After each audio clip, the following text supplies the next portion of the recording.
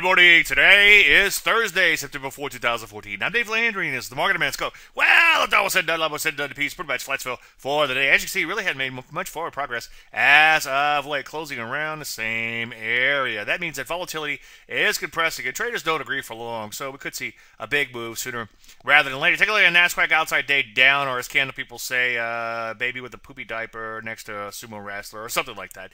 Anyway, not that ominous. It's just one bad day. Hey, it happens. Take a look at the rest. It had a bad day too, but still, it has this two-step forward, one step back sort of pattern. So far, so good there. I wouldn't get too excited. Sector action pretty good, though. Some areas actually peeping up to new highs in here. Steel and iron. Take a look at banks breaking out new highs. What else is going on in here? Oh, telecom actually breaking out to new highs, too. So overall, things continue to shape up, so continue to focus on the long side. Ooh, chart show later today. Hope to see you there. Any questions? As usual, Dave at DaveLandry.com. I'm Dave Landry, and you started marketing a little bit more in a minute.